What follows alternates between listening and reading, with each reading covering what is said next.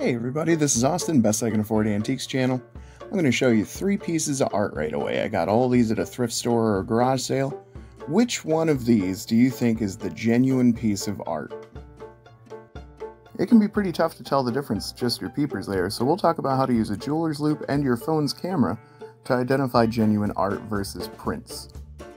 Now, one thing I'll point out in this is that glass is sort of our enemy. If there's glass over the piece of art, it can make it a little tougher to tell whether or not it's real or, a print. But as we look at these, you can see the dots present in the magnified photographs of these pieces of art. Now, if you've got a camera with, say, 4K HD or 1080, whatever, maybe a macro option for shooting pictures, you can get a close-up of a picture, and typically your phone pictures will allow you to see whether or not there are dots in it. Now, the dots are telling you that this is printed on a machine. Whether the dots are fine or what have you, whether they look like an Andy Warhol painting, that part doesn't really make any difference. Dots are dots, so it's a machine printed process. What you're looking for is brush strokes, signs that something's hand painted. Now, prints are still worth money, $15 to $30, something like that.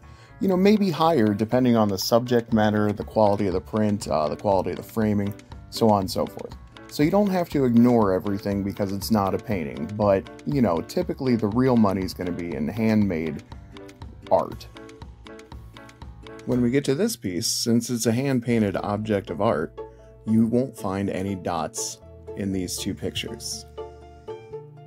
This is a painting of the David Dows from the early 20th century, maybe late 19th, but yeah, this is what a painting should look like, and this is how you can tell what it is.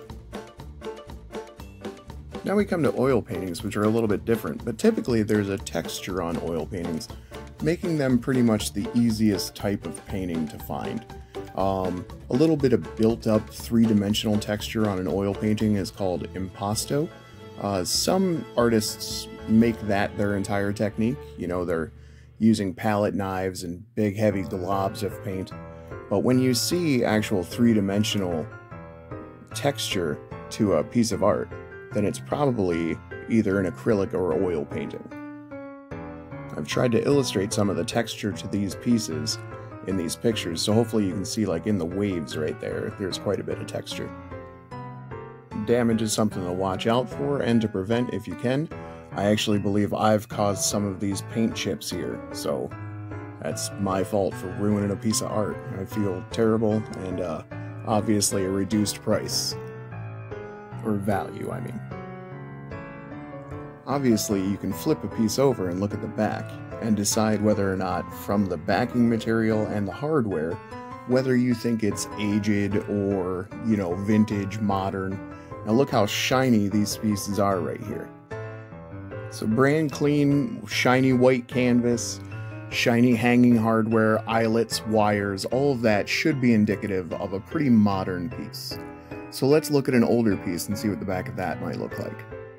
Now this doesn't show an old piece of canvas because I'm pretty sure the piece in question is a watercolor, but you can tell just by the patina of the items on the back of this piece that it's likely older than the other pieces. Look at how dull the metal is, look how cranked up the wire is. So yeah, just use every piece of evidence and every piece of technology at your disposal, and hopefully you'll find something great. This is Austin, Best I Can Afford Antiques channel. Do as good as you can.